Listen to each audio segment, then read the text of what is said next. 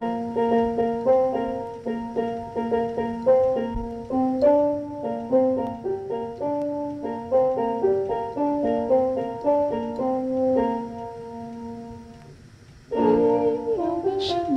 every day, tell the world that Jesus is the way. Be it in the town or country or the busy avenue, Africa or Asia, the task is up to you.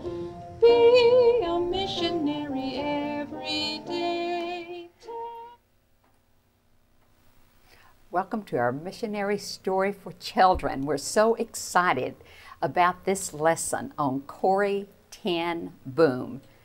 There are so many things that has happened in her life that I know I cannot do justice to the sufferings that she went through, but I pray that it will change all of our lives as we hear this true story of this woman and her family and how they were persecuted because they loved the Jewish people and hid them from Adolf Hitler and the things that he was doing.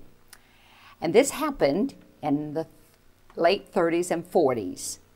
And we need to understand that this same thing can happen again.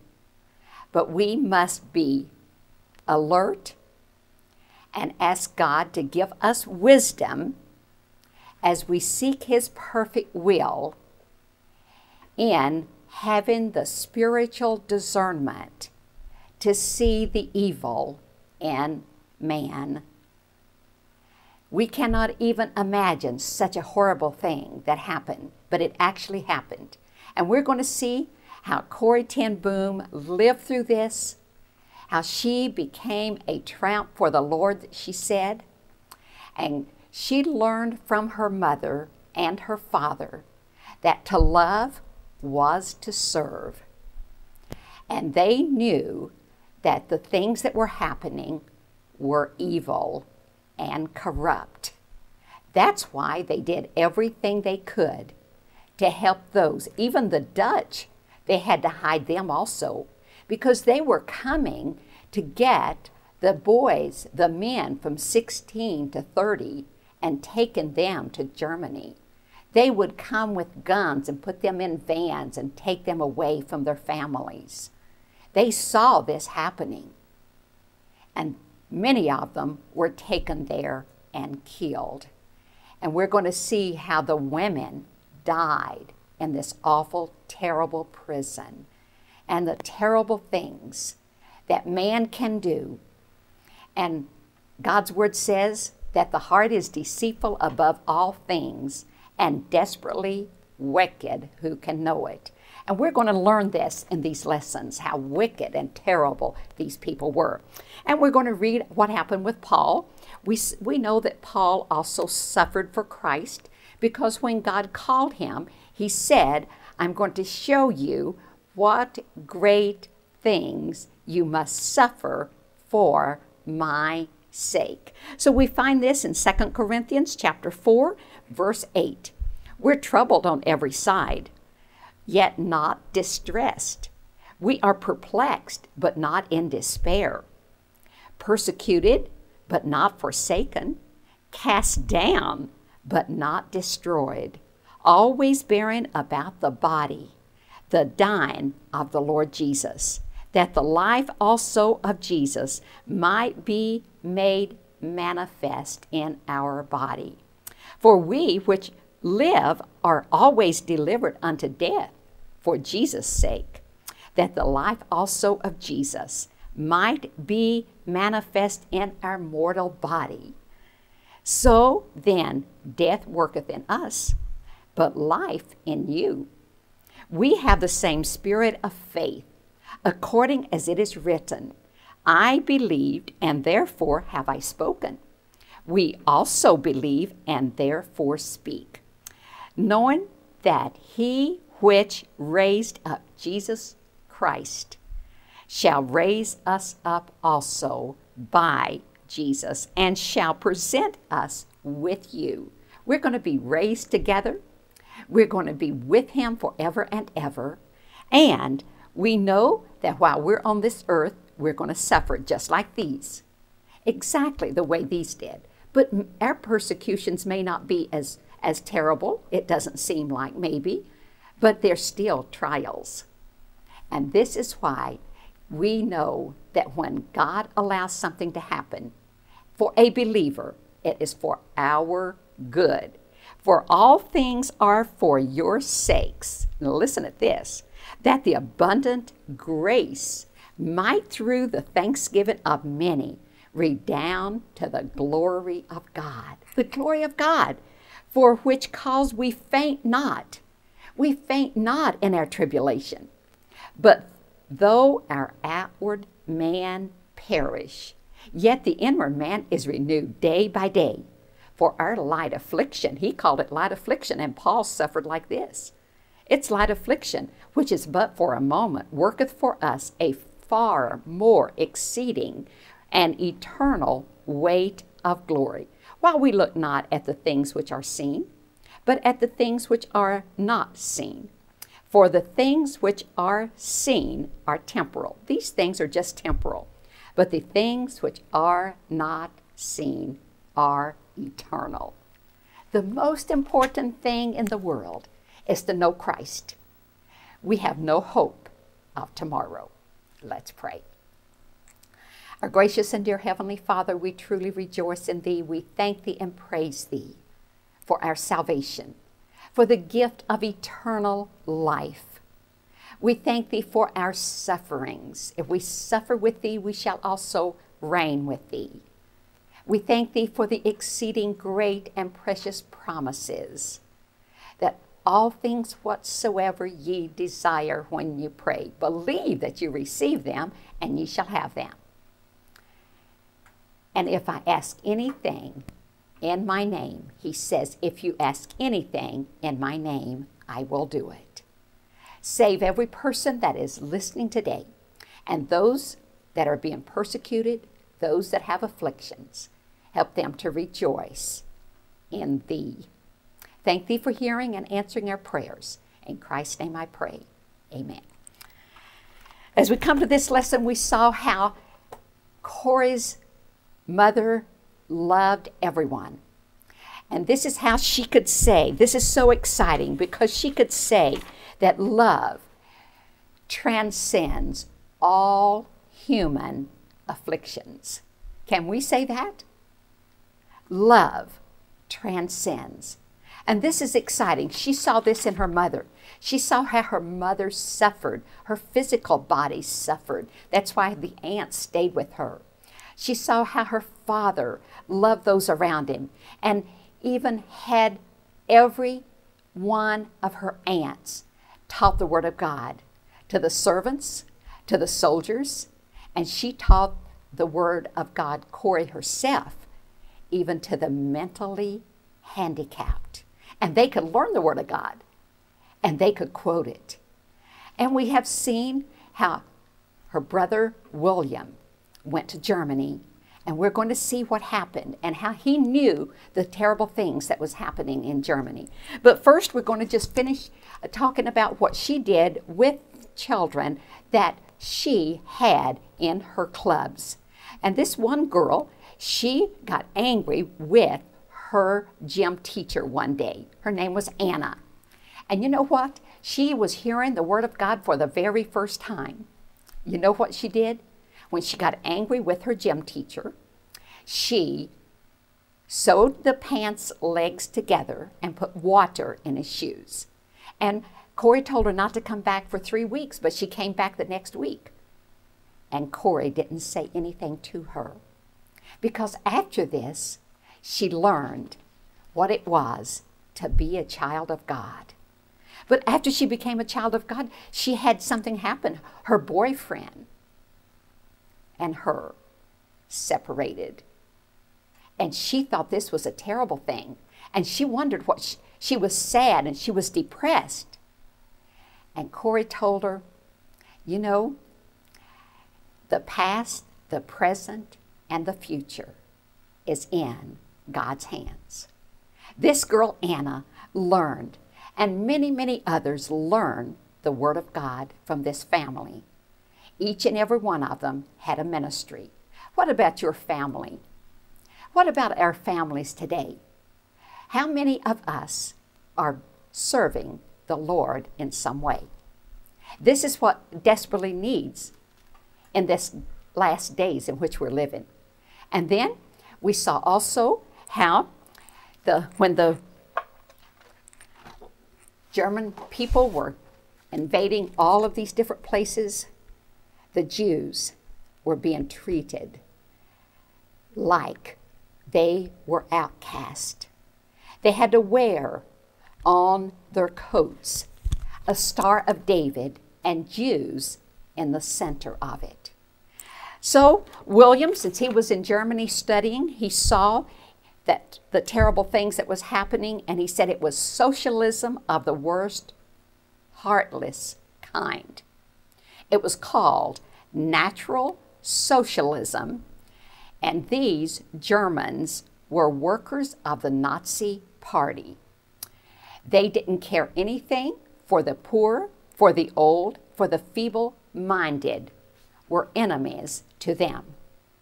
They cared nothing about them. And the Germans, they were invading all of Europe. They were in Austria, Poland, Denmark, Norway, and other countries, including Holland. The Ten Booms had a radio, and they could hear the ranting and the screaming of these people from Germany. And her father, Corrie's father, I can't even believe that this is happening. He couldn't believe that something like this was so terrible. So not only did the Jews have to wear this on their coats, they put a sign in the stores and the restaurants that they were not welcome. They were not welcome in the parks. They were not welcome in the theaters. They were considered enemies. And the Jewish people hadn't done anything to Hitler at all. And as all of this was beginning to start, they got a radio, and the radios hadn't been invented too long. The German people came in, took the radios from them, and they had 2 radios, the Ten Booms did. And you know something? This is one time that Corrie did not give them but one of the radios. She hid the other one. So she saw all of the evil, and she knew something had to be done about this. She knew something had to be done, but what could she do? So she worked in the shop. She was a watchmaker. Her father was a watchmaker, so she became the first lady to become a licensed watchmaker. So they began to hide all the Jews that they could in their homes and in other people's homes. So one of the things that she did, when people would come into her shop, they would say, "This watch needs to be repaired. Should we send it off to be repaired?" That was a sign that there was some Jewish person that needed a place to stay. They would close the door and they would pray, "Lord, save this Jewish person and send them to where they will be safe." The phone would ring and they would tell them that there was a watch that needed to be sent to another place to be repaired. And they knew that they were going to be saved, that there was a home for them someplace. And she never ever dreamed, because of all the people that stayed with them, they had a buzzer on their door. And when this buzzer would go off, that was a sign for them. They had a place, a secret place in their home, in Corrie's room upstairs. And it was called the Angel's Crib. They would have raids, as if this was a real raid. all the time. So the people, because most of the time when the Germans would come in, they would come in at night. They would grab everything they had, run upstairs to this secret place. They had this down to just a few seconds that they could all get in there and hide. So she heard that her brother, William, he was, of course, in Germany, and he told her how terrible the things were there. He began also. It was called God's Underground. Him and his son began to help people hide the Jews. One of the things that they did, they put them on the farms. They needed ration books to buy food.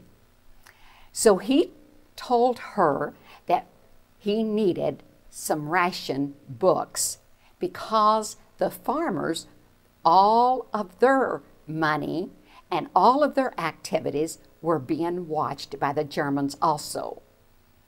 So she knew of one of the Jewish men that they had loved for years that had a watch shop. And his wife was in Amsterdam. And he came to them and he told them that the Jews had taken everything he had. Another one, man that had a fur shop. They took all of his furs. They saved him and sent him to her brother William and his wife also. And he told her, he said, I must have 100 ration books, because you had to have the food ration books to have food. Everybody was rationed. And the Jewish people were completely left out. So she remembered when she was teaching Sunday school, one of her mentally handicapped children's father worked at the office. She went and told him what she needed. He said, that's impossible. I can't do that. He said, you know what would happen to me if I didn't account for every book. They prayed. At one time, she had 80 different people working for her, and every one of them, God protected. So he said, what I will have to do, I will have to pretend like there was a robbery and these were taken from me. And he was beat up, and to prove that the books had been taken. And she said, that's 100 lives that will be saved. The raids that came got worse and worse. The radios were taken from them, the bicycles were taken from them as they needed the rubber off of and they rode bikes, everybody rode bikes. That rubber was expensive and it was sent back to Germany. So one night she was sick, she had the flu. And this was not a false raid. She knew that this was different. She was upstairs in her bed. Here comes a German soldier in. All of the people had hid. And she knew that she was too sick. But they raided that home, took her, Betsy, and her father, that was 86 years old, put them in, they were all put in cattle cars when they would take them to on a train or a bus. They put them in prison. And she kept wanting to know where Betsy was. She wanted to be where Betsy was. They took Nolan, they took the whole family, William, every one of the Ten Boom family was taken to prison because they had heard that they were God's underground, that they were hiding Jews. And when they came to raid them, they said, where are they? And she said, I know not what you are talking about. She wanted to get her bag because they had planned for this, that when they were taken, they knew that all of the other people in Holland were being arrested and taken if they found anything that they were doing to help the Jews. And her bag was in the angel's crib, and she had to leave without her Bible. Oh, I just can't leave without my Bible. But she went. After she was taken, they were put in this prison. Her father died 10 days later, and he was 84 years old. After a while, her sister was released, Nola was released, and William was released, and his son was released, but not Corrie and not Betsy. So they stayed there for a while, and then they were taken off to another prison, a concentration camp in Holland. And this was worse than where they were. They had to take everything they had with them in a pillowcase. They could not take any personal items at all. They took their watches, their rings, all the money, everything that they had. When they would come in, they would take every personal thing that was worth anything. So she prayed, and she prayed to God, don't let me be parted from Betsy. So they put them in this other place. On the train where they went, it was horrible. And she was close to Betsy. After being in this other prison for a while, then they took them to this concentration camp. And this is where she went, and the women there were treated terrible. They had to go 1.5 miles every day to work in a factory. Everything was taken from them except the clothes that they had on, and that's all they could wear in prison. Every personal thing. When she got up with Betsy, this was the happiest person that you could ever imagine, because Betsy was the one that had faith, and she always had a smile, and she always said that something they had to be thankful for. So they stayed there for a while. When they would take these girls in, they had to all go in 50 at a time to get their showers all together.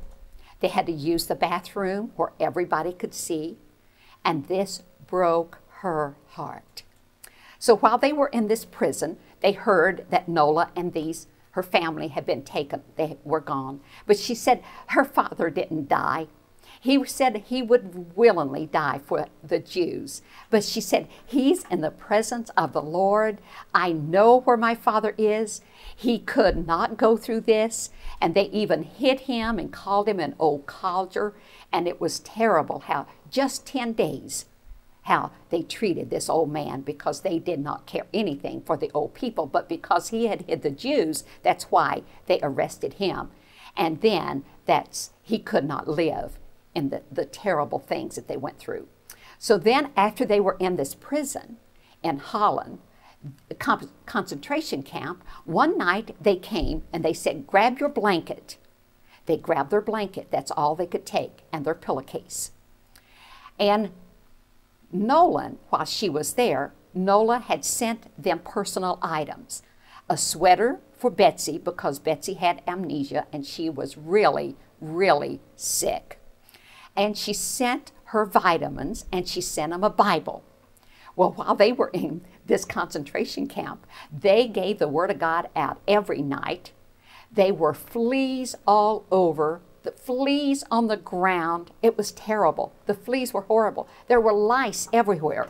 The lice had to be, the women had to cut their hair off, completely cut all their hair off because of the lice. She had to cut Betsy's hair, and Betsy had to cut her hair. They had to because of the lice. So they were packed in a train, all of these people, and went for days. They had no idea where they were going. But they went to Germany. And when they got there, They were at Ravensbrück, the worst concentration camp that you could ever be in. While they were there, they had to work just like they did before. Every day they had to walk into the woods to work, 1.5 miles. They made steel parts, and her and poor Betsy had to work, and they were not able. But when they got there, they gave them a different uniform than they had at the other concentration camp. All they had was leather shoes and just a thin dress that you could almost see through. While they were in line to go in to take everything that they had, that Nola had sent them while they were in the other concentration camp that they had kept hid, she said, no, Betsy has to have her vitamins and her blue sweater. So while they were standing in line, she prayed, Lord, don't let them touch me. Don't let these rough hands touch me. So, since Betsy was sick a lot, Betsy bent over with cramps. She terrible, terrible stomach pains. And she told the guard, and he pointed and told her where to go, into the bathroom where all of these other girls were. She went in. While they were in there, she took Betsy's sweater, wrapped the Bible up in this, and her vitamins, and hid under a bench that was in there. She went back out. Everybody else was checked. Corrie was never checked. She hid the Bible around her neck and put the vitamins around her waist with the sweater. They did not ever touch her, and she knew that the hand of God had kept her. While they were in this prison, this was the worst place. Barely had a little light where they could see. 95,000 women died in this prison while they were there. They had a piece of bread and broth is all they had. They had turnip soup sometimes with just almost water. And after she got over her flu, she was able to help Betsy because they each had to get up.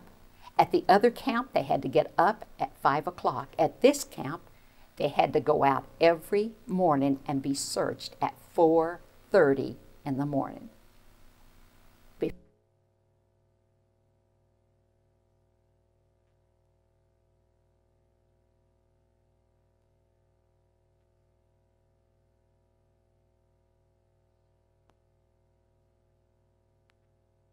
Outside, digging that they had told them to dig, to smooth some rough ground.